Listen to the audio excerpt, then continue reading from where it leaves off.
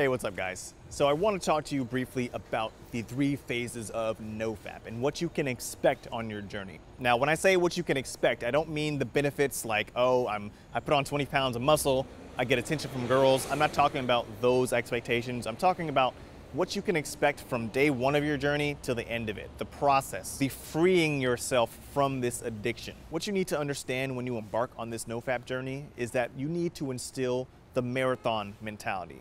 The marathon mentality that this is going to take a long time. You got to understand that my life right now is at 0 and getting to 100 is going to take hard work.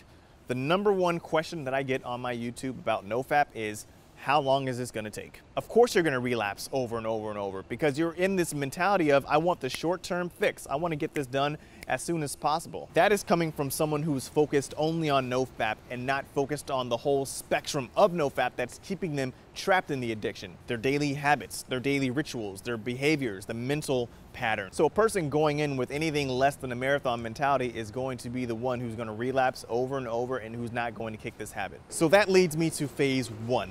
Time. Now, a lot of you probably don't know this, but from the time I ever first started NoFap, like day zero, until the time I made my first ever YouTube video where I had gone 30 days, 34 days NoFap, it took me 1.5 to 2 years of trying NoFap. That is a long time. That is a time filled with relapses, with starting and stopping over and over again, with giving up, with being hard on myself. That took a lot of time for me to reach 30 days.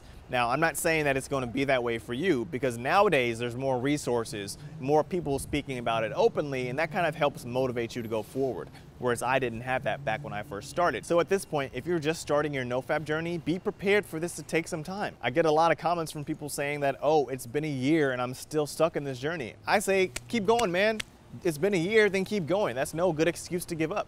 It's going to take time. And depending on where you are in your journey, what you're doing with your time as you're on this NoFap journey, there's so many other variables that kind of go into this. But phase 1 is all about time.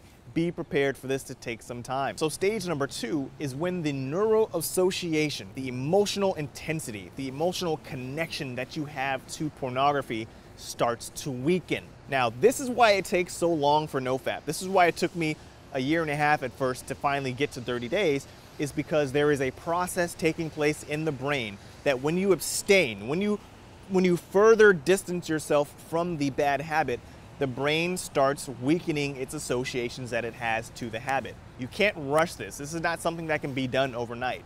Rewiring the brain takes time, and this is why a lot of people struggle in the first month, 2 months, 3 months, a year, is because this is a process that's actually taking place in the brain. So you get to this place to where you can do 30, 60, 90, 100, 365 days NoFap, and you're like, cool, I'm good. Like, yo, I beat this addiction. Yes and no. Okay, so the good part of this is that you have reached a point to where you can now consciously invest your time, your energy, and dedicate that to bettering yourself. Mentally, physically, spiritually, you reach this point in life where you feel that you are in control of your life, and you are. It's not a feeling, but it's a fact. The downside to this stage, the downside to phase 2, you reach this point to where you're like, you know what, I'm so in control of my life that I can control my habit of looking at pornography. I can look at it safely once a week. I've been there. I've talked about this in one of my videos. I've seen a couple of YouTubers semi-recently talk about how I'm going to relapse intentionally just to see how it is.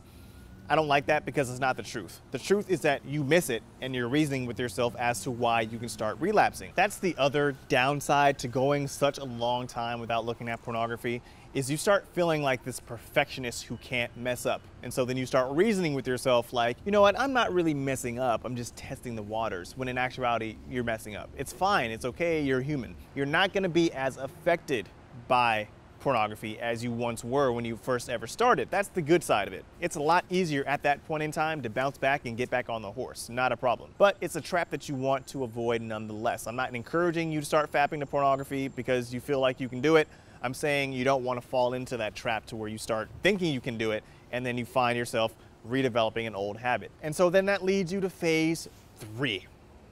What to do with my life now that I'm free. That's the beauty of it. When you get free from this whole addiction, you have a blank canvas in front of you every single day. You can paint whatever life you want to live for yourself, and you can actually do it without feeling the negative side effects that pornography has over your life. When you are addicted to pornography, there are so many things that you can't even feel that are holding you back in life.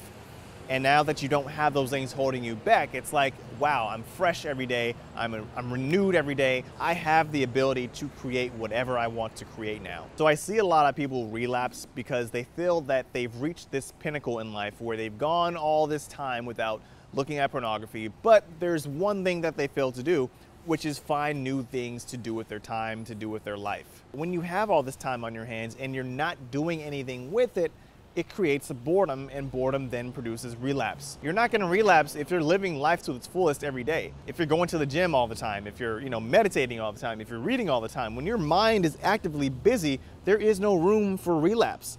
But when you sit there stagnant, not doing anything, there's no activity, no momentum in your life, you're welcoming another relapse. So I'll do NoFap videos occasionally when I feel that there's something useful to say and when I feel that there's something that's not been oversaturated, talked about too much. I don't think I've heard anyone talk about, NoFap in this way. So anyways, thank you for watching. Talk to you soon. Peace.